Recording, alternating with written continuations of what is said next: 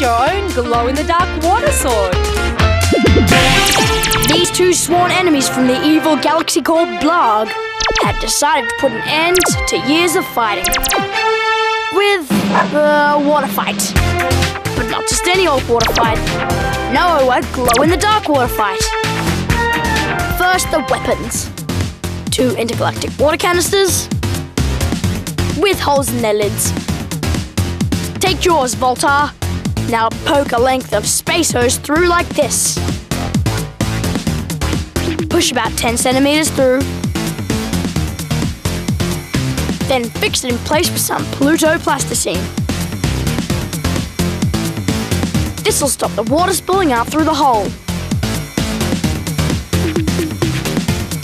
Next, attach a handheld laser to the bottom of the intergalactic water canister. Thanks, Voltar. You may be evil, but you sure are handy with the space tape. Good. Now your one.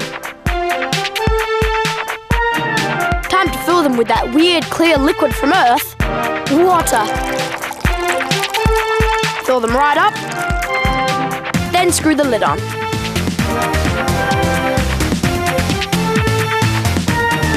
That's a fully loaded glow-in-the-dark water weapon. I'll just finish mine. There. Now, evil Voltar, are you ready to fight for the universe? Switch on your laser. Prepare for battle. And remember, there can be only one winner.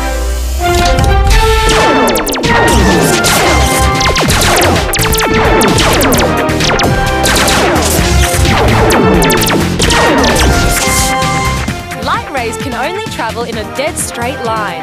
When the Todd beam hits the wall of the tube, it bounces off and continues down the hose in a zigzag pattern. This is known as constant internal refraction. Because of the special light refracting properties of water, the bouncing is much greater when the hose is full of water. Each time the light rays hit the inside of the tube, a small amount is not refracted.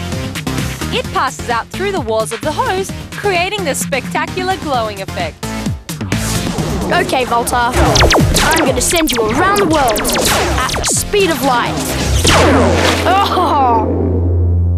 It's just not a proper water fight till someone gets soaked.